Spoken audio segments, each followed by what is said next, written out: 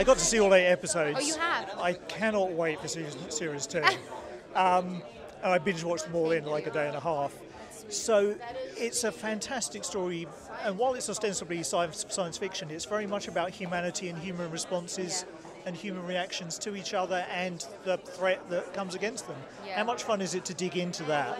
I mean, it's equal parts terrifying and exhilarating. That's the 2 words that I would add. And the more we knew, the more that we would ask the scientists and we would get involved, and the more you Google and you obviously read the books. I mean, the writer has such a broad imagination, and he's genius. I mean, he's genuinely genius.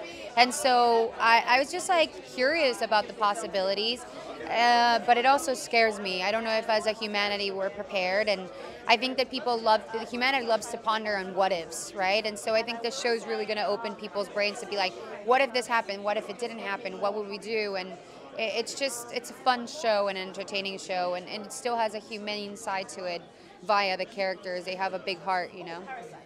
And aside from giving you a lifelong fear of digital clocks, what's the favourite thing you've taken away from this season? Well, my experience was my favorite thing. You know, my experience of, it was almost a year of filming this show and really digging my heels into Augie and like I was just really raw and vulnerable making this project and making her. And so walking away, I was just like excited to see the results. So I'm just really thrilled for people to watch, and I hope they love it. Ladies and gentlemen, you're watching Hey You Guys! Hey, you guys! Hey, you guys! Hey, that's what they all say. Hey, you guys! Hey, you guys!